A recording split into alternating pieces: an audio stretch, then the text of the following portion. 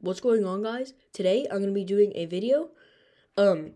I asked what state I should do next for the redistricting thing, and someone said California, so I did California.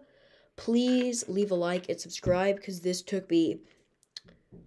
What time is it now? It's okay. This took me, I think, 7 hours to do. I don't know. But yeah, I've been doing this like all day, so please leave a like and subscribe. So yeah, so here's what the current California districts look like. But this year they'll be losing a district, so here's what I think they'll end up looking like.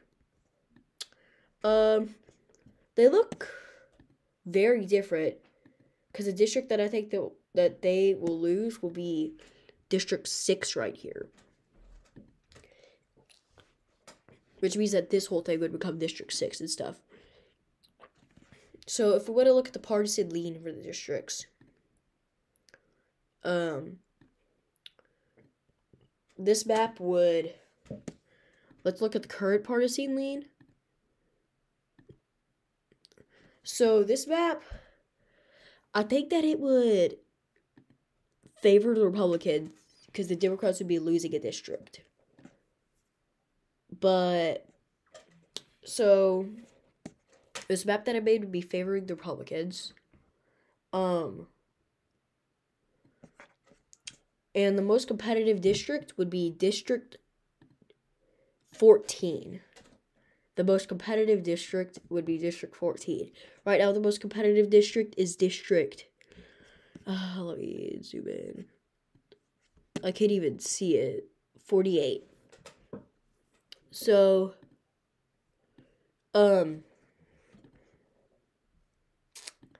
yeah, so this map would favor the Republicans because the Democrats would be losing a seat.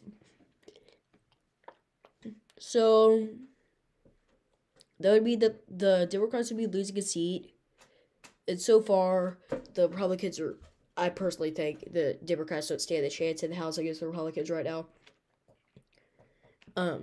But yeah, so this, including the Texas map, which won't show up here, would clearly favor the Republicans. But yeah, the next one that I will be doing will be New York. My next video will actually be a video where I give a bunch of people shout-outs. Well, it should be one of my next videos. So if you want to get shouted out, please like and subscribe. This is the end of the video, and bye.